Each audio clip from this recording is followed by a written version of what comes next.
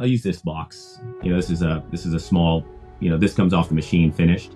So there's a little bit that starts on this end of the product, right here on the top. And that's called your starter, right? It is something underneath the machine that's a belt that grabs it and actually then allows the machine to start to create this textile to the shape.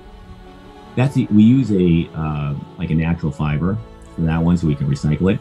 And the rest of this can be whatever fiber you want. We can use a recycled. We're using sustainable. We're sourcing, wools with Woolmark Group as a partner. EcoAge is helping us to validate a lot of the platform, so we can be very thoughtful on what we're using for the product. But traditional cut and sew, like traditionally, if you were to make something like this, you would buy yardage, and you would take that yardage, you would ply it out on a cutting table, you would cut it, and about 25% of that hits the cutting floor. That's not usable, it's not recyclable. And with 3D knitting, and really using additive manufacturing in this process, every part of that material is going into this, so there's no waste. And there's also just a factor of the manufacturing process that you can be thoughtful, because you now as a brand can actually know the true origin of the textile you're creating, because you're creating it from the fiber level. So now, what does that do? That gives you an ability to give true transparency. Where it's being, what it's being made out of. You can know where it's being made. And then, that's a big thing too, is the, location of manufacture, right? It's not now you have a distributed, because you're just sending files out. You can actually make things closer to where the final product will be delivered to that final customer. You think of the carbon footprint that would save, right? Hello everyone, welcome to another episode of the Deepak Data Channel podcast. I'm your host Deepak, and with me we have Garett Gerson. Garett is a visionary entrepreneur and the CEO of VARIANT3D, the leading provider of additively manufactured textiles, AMT system. With a background in the Los Angeles apparel manufacturing industry and a passion for textile innovation, Garett has revolutionized the field with VARIANT3D's patent-approved technology platform that creates customized knitwear. In this podcast, we'll explore Garett's journey, his groundbreaking work at VARIANT3D, and his dedication to creating a better future through his business ventures. It's a pleasure to have you here today, Garett, and thank you for accepting my invitation. Hey, Deepak, thank you so much. Thanks for having me. Great. So I have a couple of questions, and starting with this one. So first of all, what exactly is this 3D knitting, and how does it differ from traditional textile manufacturing methods? So, it's 3D knitting is the ability to it's very similar to 3D printing. I use traditional flatbed knitting machines, and what you're able to do is every part of the input, so all the fibers you use, get actually put into the final product. I have some examples to show you kind of what a 3D printed textile looks like using a flatbed knitting machine. But the big unlock was the software, and that's what VARIANT3D created. That's what I've been on kind of a mission for, working on for the last 5 years now. Okay. Just in that, so Deepak, just to give your viewers some idea, this was kind of was a breakthrough product, and this will help kind of contextualize the conversation. What 3D knitting is, what does a 3D printed textile look like? These are machines that typically make the sweaters we buy and wear. There are hundreds of thousands of these machines distributed globally, manufacturing a lot of the products we buy currently, with some modifications. And what the machine manufacturers are creating right now, and add-ons to these machines, they can make very complex 3D knitted, 3D printed textiles. So this, you recognize this, those of you who use Blender. This is the Blender monkey head. This is the file format we use to 3D print it. We're actually able to print the textile, and there's near zero waste in how you do this. So this is covering the final product. We have a proprietary software, and the algorithm will determine the most optimal way to produce this 3D printed textile. And this is what it looks like off the machine, to give your viewers just an idea. So it comes off the machine finished like this, and you can see the join line here. And the power of our platform is this could take 6 months for an engineer today, using today's software, to try to actually make this. Our software is able to take in this, like an OBJ file or an STL file, and instantly produces an STL. Produces a pre-processed textile file for manufacturing, and then on top of that, you can overlay designs and graphics on this. This is nearly impossible for an engineer to do.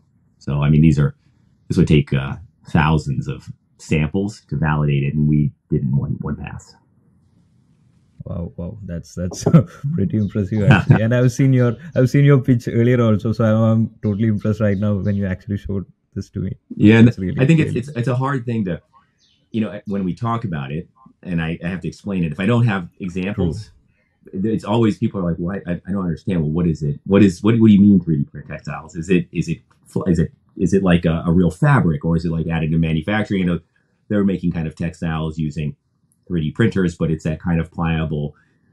It's not a textile as we know it. This is the fabrics that we sit in our chairs, in our cars, with the clothing we wear, the shoes we wear. It's literally, when you think about textiles, they are everywhere around us. It's almost, in some ways, it's like air, right? It's like literally all part of our life in so many different ways. But the way we make them right now, to manufacture them, it's totally unsustainable. It's terrible for the environment. And that's what we're solving for. Right. Great. Totally impressive, actually.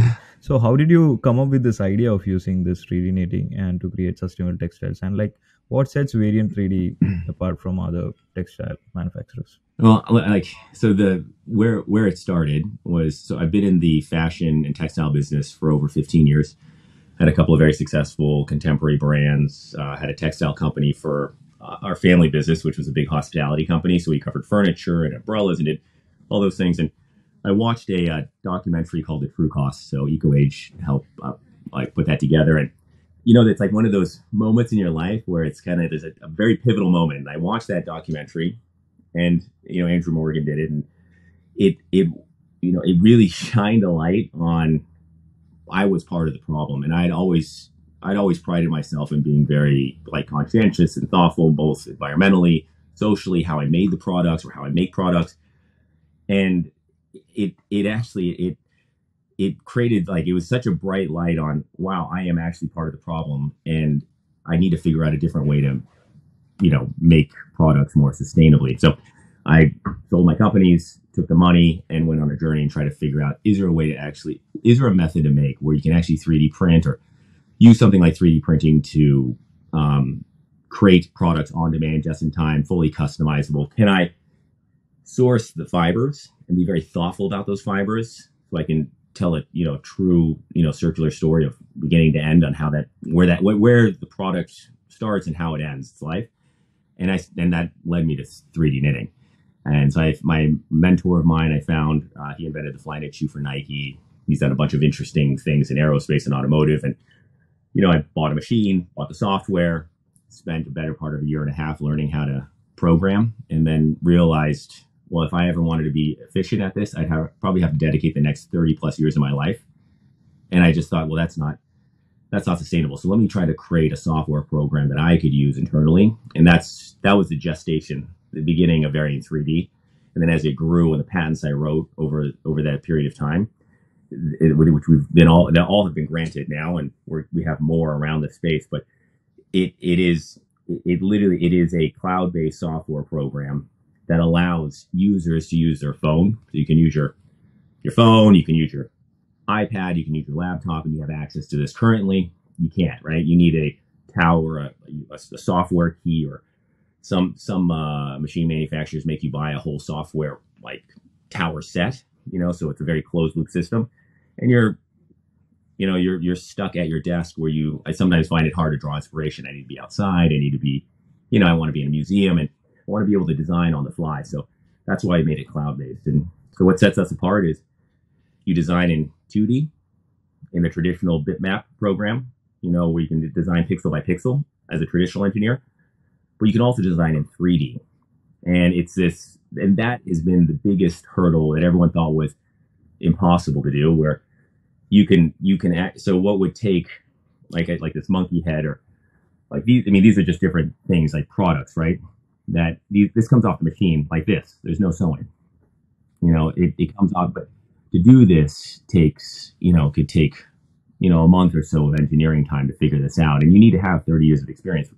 What we're doing now is just taking a scan. I can scan my water bottle, I can upload that into our server and instantly process a program. So 6 months of engineering time is done in like instantaneously. And that, like, it's a software that is democratizing this industry. It's a software that's going to create access. What's exciting about it is over the last, if you look at papers over the last 10 years, everyone's touted this as the future of textile manufacturing and how we'll make our textiles. Not all of them, but a large majority of them. But it's always been the software and the programming and the knowledge that's kind of been the barrier to entry. Impressive. And I really like the idea where you actually made everything as a cloud based rather than just a desktop solution actually. So yes, which is very helpful for anyone to actually kind of use it. And you know, and Deepak, like that it's a big. Not everyone can afford these tools. Not everyone can afford. I had to invest, about $500,000 in a facility and a machine and an office, and not everyone has that. Like, and I thought, well, if we really want to affect change, not only in brands but in young designers who want to have access to this, you have to make it accessible on your everyday tools. So your phone actually becomes the scanning device to scan in the fiber, not to apply as a texture, but actually goes in, and we've done it at the granular level where it actually makes up the textile. So you'll actually see the grin through, the flyaways, the loft of that fiber and how it reacts. And that's such an important thing, so you can truly create in a real true 3D environment. And then the other thing, like similar to Figma, we've modeled our platform like Figma or Flux or like Google Sheets, right? Or Google, Google Sheets. All of us, so every stakeholder, from your engineer, material science engineer, designer, creative director, I mean, everyone is responsible for that can all collaboratively design in one environment, which drives completion of that product faster. And you do it all digitally. You're not making samples. You're making maybe one instead of 100 to validate the program or the product. Yeah, so that's totally. I really like this part actually. So so there are a lot of stuff which is actually happening in Variant 3D. So like, could you talk about the digital twin loop design software and like how it's actually enabling and customizing the sustainable textiles with zero net waste? So that's what I want to really understand, like how it's actually kind of producing with zero net waste basically. So everything, like I'll use this box. This is a small. This comes off the machine finished. So there's a little bit that starts on this end of the product, right here on the top.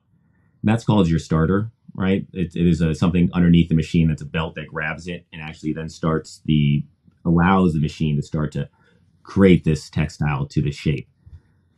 We use a natural fiber for that one, so we can recycle it. And the rest of this can be whatever fiber you want. We can use a recycle. But we're using sustainable. We're sourcing, wools with Woolmark Group as a partner. EcoAge is helping us to validate a lot of the platform, so we can be very thoughtful on what we're using for the product. But traditional cut and sew, like traditionally, if you were to make something like this, you would buy yardage. And you would take that yardage, you would ply it out on a cutting table, you would cut it, and about 25% of that hits cutting floor. That's not usable, it's not recyclable. And with 3D knitting, and really using additive manufacturing in this process, every part of that material is going into this. So there's no waste. And there's also just a factor of the manufacturing process that you can be thoughtful, because you now as a brand can actually know the true origin of the textile you're creating, because you're creating it from the fiber level. So now, like, what does that do? That gives you an ability to give true transparency. Where it's being, like, what it's being made out of. You can know where it's being made, and then that's a big thing too. Is the location of manufacture, right? It's not being, now you have a distributed, because you're just sending files out. You can actually make things closer to where the final product will be delivered to that final customer. You think of the carbon footprint that would save, right?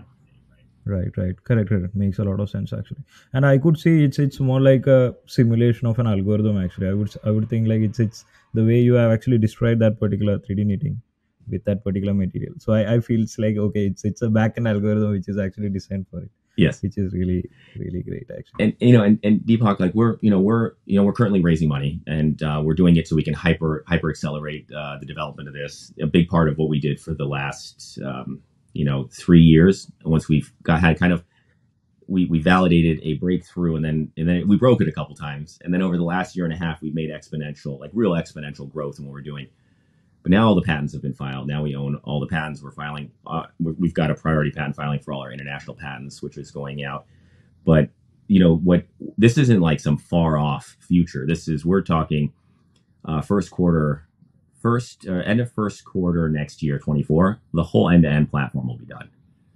So that's we have an incredible team of engineers, and we have a small team, but they're really bright. Great. That's totally great. So, how do you see the future of textile industry evolving around this kind of adoption of 3D knitting, and how does Variant3D continue to innovate in the space? So, the future of textiles is, if you Google 3D knitting, you'll see every article from apparel to footwear to automotive to aerospace. It's one of the most exciting ways to truly to shepherd in additive manufacturing as a method of make for the textile industry. There are things that we've created now. So we've got machine learning as part of our platform to create a repository of all the knit knowledge. So what's exciting too is as people create on the platform, it learns what the most efficient way is to actually make these products, and then it creates a repository which doesn't exist right now that everyone can have access to design more efficiently. So make things faster, design things that are that are outside the box. What's interesting is I think we're only servicing the markets that currently are being designed within this kind of 3D knitting, 3D printing textile space. There are things that are coming out of MIT which are mind blowing with structural engineering, looking at caissons and art. And it's I think what I'm excited about is not what we'll be able to absolutely service everyone that's currently working in this space. I'm excited to see the innovation that comes from this. And because now people can now take months or years and hundreds of thousands of dollars of development costs out of the equation and have things at the tip of their fingers, I'm excited to see what people are really going to create using our platform. So I think this will touch everything. This will touch automotive. We're in conversations with a lot of automakers right now. This is a sustainable way to create different components within the automotive industry, in farming, in art. There's a great project we're working on with a giant, art structure, a very three-dimensional interactive art structure. There are things that you can do with this because, and this is also one differentiation with Variant3D and our platform and the Loop platform is it's actually double bed knit. And that means there's actually two beds or two plies of knit that are knit together. And what's important about that is it's more durable. It's what's used in the footwear industry, but also in the whole smart textile industry. So that means you can embed and inlay conductive fibers, microprocessing chips. We just brought on an engineer that their sole focus is, and that I believe is the future, right? Is the clothes you wear, the shoes you wear, your headphones, the seat you sit in, all this will be giving feedback to a data source. So it's more than just my Apple Watch or my Oura Ring, or there will be more sensors that will be able to sense the environment around it, using these textiles that we're familiar with. Right. So this does disrupt the entire course of, I would say, the supply chain of this entire structure, basically. It totally does. And I have to say, what I'm so excited about is this is the biggest innovation in the textile industry. This is one of the biggest innovations within the textile industry, and I'm excited. We're just finally starting to come out and talk about it publicly. Great. So, in this regard, could you share some of the success stories where companies or brands are actually utilizing this Variant3D's technology to improve their production, if it's not so confidential? Yeah. So, there's some in footwear that I can't talk about. We have NDAs in the automotive industry and in medical. But I can tell you, Pierre Cardin, that was one of our early on first test projects. So I got to go out to Paris, meet Pierre, we did a whole presentation for a whole collection, from knitted suits to sweaters, you name it. We did the whole thing from end to end in 1 week. And if putting together a finished collection in that time span is impossible, right? It takes months, and then there's curating, and and then there's you drop style. So we're able to do the whole thing in a week's time, and we have pieces of it still here. A lot of it's still in Paris. So that's one in fashion. We did a NFT project with NBC Universal, where we embedded NFC chips. So it was the actual physical sample of the digital NFT. That was a huge success. We did it for their Monsters collection. We worked on a project with Ashley Furniture. That was incredible. I can't talk much more about it, but it's what they're doing. What they're doing in pushing like into the future of textiles and furniture. It's interesting to be. I love the fact that sustainability and innovation is the top of their list, and we were able to help actually actualize that into a product that they will hopefully be launching in the next year or so. And we're working on all kinds of footwear projects for some really interesting designers. There's a cycling shoe that we're creating. And the thing about footwear is you actually have to pack in a multitude of different textiles or knit structures into one small upper. And you're able to take a scan of your foot, and we can create an actual custom textile upper to support that. Right. So I think like this is actually kind of a integration also with different platforms. So going forward, like, okay, we have a virtual thing which we need to actually create, and we have the skeleton or the internal part. So with that, like after scanning, we definitely can actually come up with some recommendations for the customers. So yeah, I can actually foresee a lot of innovations that can happen with this space actually. What's so exciting, Deepak, is like that you don't have to have a background or knowledge in textile engineering or 3D knitting to be able to actually create something to cover, something that you 3D printed. It just opened up. It's what's opening up. It's a more CAD user friendly platform for younger users to be able to intuitively work in it. But also, like the learning part is really interesting, is because you're working in this 3D space, it also shows it to you in the traditional 2D space, and through that and making it, and then collaboratively working with other users, and you don't have to be in the same place. Like you can be, where you are. I can be here, and I can have another engineer in Costa Rica, and we can all come into our platform setting, and we can all design together. And think about what that does in accessibility and knowledge. True. That's actually the key basically behind this. Yes. And that stuff. Yeah. So so in this regard, like how is that adoption and acceptance of 3D knitting actually like looking like when you kind of pitching it with the people, and like how they are kind of perceiving this actually? So we built what the industry's wanted for. It's something that the industry. I actually built this as a tool for myself, and then I knew and that's why we made it like the UI and UX would be super intuitive, and it primarily because I don't want to remove the barriers to entry, but it's probably been the easiest thing I've ever had to sell. My pitches go as, when we're talking with larger brands and companies now, because we need to build out the infrastructure and the partnerships. By middle of next year, we'll open this up to the general public. We're working with students at local universities, and we're bringing in interns to leverage and use the platform.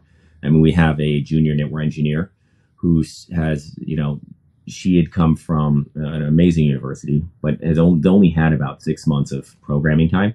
And the things that she's able to make now using our software, it would have taken her maybe 10 or 12 years and this is not knowledge. You have to actually go find an internship, or you have to go work for a large company and hopefully gain that knowledge, right? So we're creating that type of accessibility. This, for designers, there's nothing like, as a designer, there's nothing worse than you create a whole design path. Like I could give this to an engineer, and they would more or less probably say it's not possible, right? Or they would tell me, if I figured out their billable hours for this, I would say, well, I don't want to do it because how am I ever going to sell it and amortize that cost? I can now remove that. I can remove that big barrier, and then create the access. So now these engineers can share with designers, or designers can actually make things and see how it's being made. And then what I'd like it to be, and what our goal is that it'll be, as you do it, you understand, and as you understand, you kind of teach yourself. Right, right. So as a brand, actually, like how does Variant 3D plan to expand its reach and impact in the global industry? And like what are some of the steps which is taking for long-term sustainability and even scalability in terms of business? So we're partnering with factories right now, because a big part is leveraging the already the infrastructure that already exists. So having them accept the file format set that we have. We're building a platform that they can create. It's easily accessible for them to download these files. And then we've got brands. We're targeting brands that are currently working in the space, who understand the difficulties of it, who understand the value proposition. So from you can name a large footwear brand, and we're talking to them. They're leveraging the platform, and we're building out components of it for their specific use case. For small designers, we just launched it. Actually, we just launched the beta internally to validate this. So for for fashion designers, they'll be able to upload a pattern file. So they can upload a pattern file, instantly creates a 3D model, and then it instantly flattens it into a pre-processed textile file, and then they're able to design on that. So we've eliminated a lot of this. We're eliminating these barriers as we're kind of going through. We're finding out what people want, and then our biggest parlay into market saturation will be into fashion. I mean, this is, if you can see, this is I wore this today. We 3D printed this vest. You can see it's a Kuji design, and and it's like this type of design is, I mean, forget about it if you've never played in like the knitwear arena, being able to design that.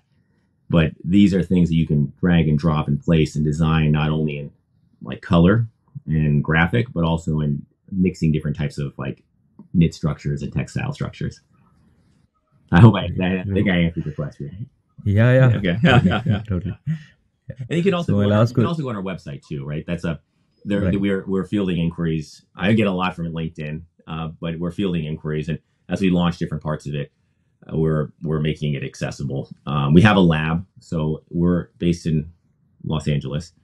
We've got and we're based in LA, but outside, kind of in the country, and we're in a 4,000 square foot horse barn that we converted into a technical textile lab. We run the internet off Starlink.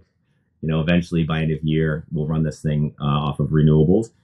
But it's a compelling, if anyone is ever out here and wants to visit, they can see it. We have a whole little micro factory out here, so we can also produce things and make rapid sampling and things like that. Things that at the moment aren't always accessible. If you have a machine, and if you have your own machine, we can send you the file. You can make it yourself. Right. So my last question, actually, so how do you envision the intersection of technology and sustainability evolving in the future, and what role does Variant 3D actually like providing in shaping the future? So the intersection of sustainability and technology, I think, go hand in hand.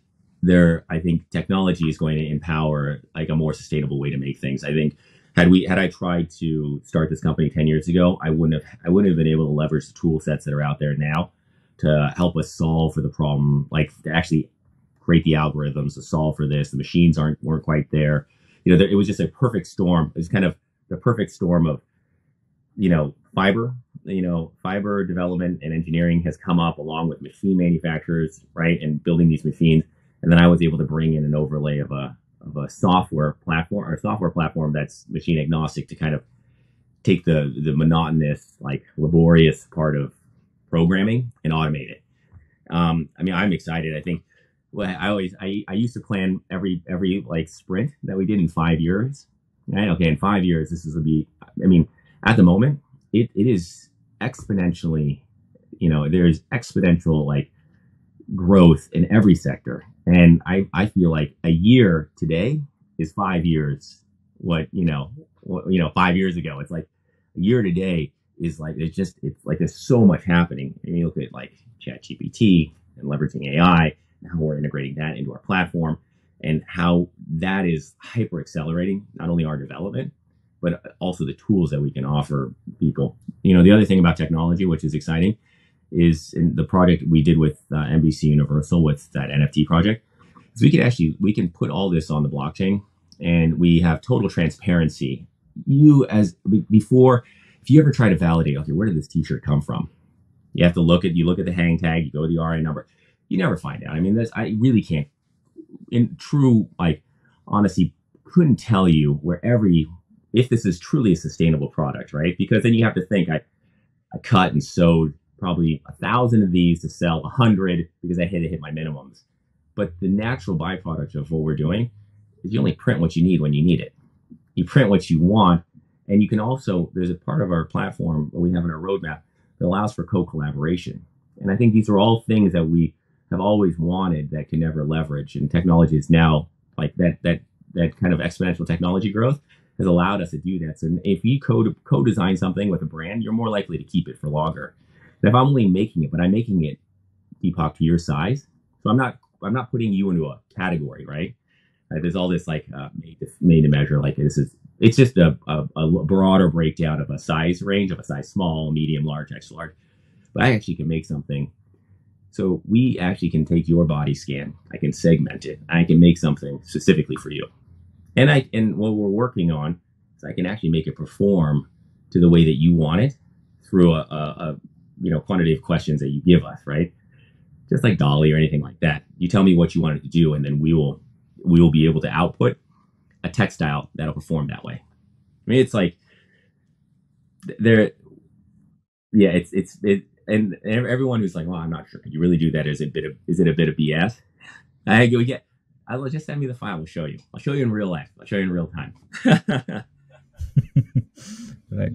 So that covered all my questions, Garrett, and thank you so much for explaining this entire stuff. And I really regret I should have kept a disclaimer telling, please tune the video part of Spotify before opening.